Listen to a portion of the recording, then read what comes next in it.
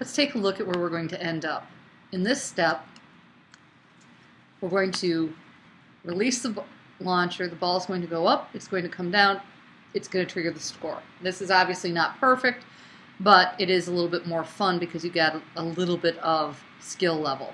You can see I've moved the buckets closer together so it should hit one, not land between them. I'm going to run it one more time. And depending on how long you hold the lever, it dictates how high it's going to bounce and what score you're going to get. Now I want to show you this because there's some ways you can play with this to make it a little bit more fun, and you can play with the trajectory.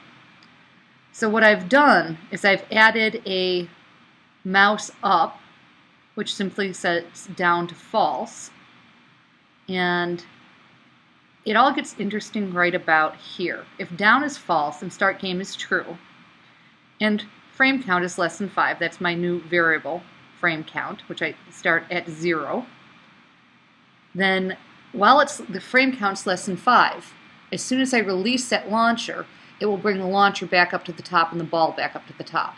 So that's going to do that during 5 frames. Else, if down is false and start game is true, if the frame count's less than, if the frame count is greater than 4, so 5 would be greater than 4, and it's less than 23, and launched equals true, then the ball is going to move forward at a pixel count of 5 going up and 6 going across. And we can change these numbers. You've already seen it play once. Let's change it to 8. So if it divides it by a higher number, it won't shoot as high. So you can play with these numbers, and you can also play with the frame count to make the frame count smaller so it doesn't have as much time to work in. Then in the end, we have frame count greater than 22 and the Y location less than 275. So when it hits 275, it's going to stop no matter what. But again, you can change how fast it drops. If we increase this, we'll make it drop faster if we divide it by a lower number. And you'll see that it will drop significantly faster this time.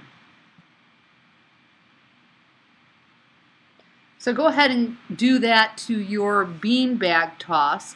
I want you to have some sort of launcher for the 3 beanbags and figure out how to launch them, and then you can just play with the trajectory there. I will put this code up on the web page so that you can read all the code and compare.